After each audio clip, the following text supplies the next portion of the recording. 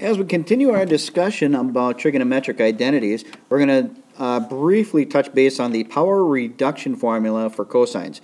You could look at the power reduction formula for sines, which is already uploaded, and cosines is similar in nature. If we have a cosine squared of some angle, that is equal to 1 plus cosine of double that angle.